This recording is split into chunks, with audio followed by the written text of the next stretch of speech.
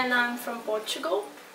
and I have been here for 5 months on Erasmus in Plovdiv.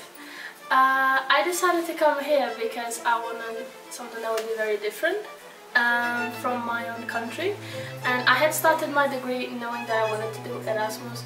and knowing that I wanted to go somewhere, but the pandemic came and it was delayed, and when it finally arrived I was super happy, and then I decided to come here just because it was very different, and you know, it was something that I always wanted to do, so I decided that this is the moment, you know, no time like the present. So I didn't really know what to expect from it because I didn't really know anyone personally who had gone on Erasmus, and especially not here, so I didn't really know what it was gonna be like, but that didn't stop me. You know, the unknown was kind of like fun for me, like let's figure it out then.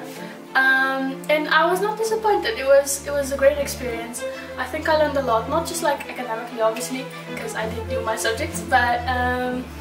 from myself as a person, and like just about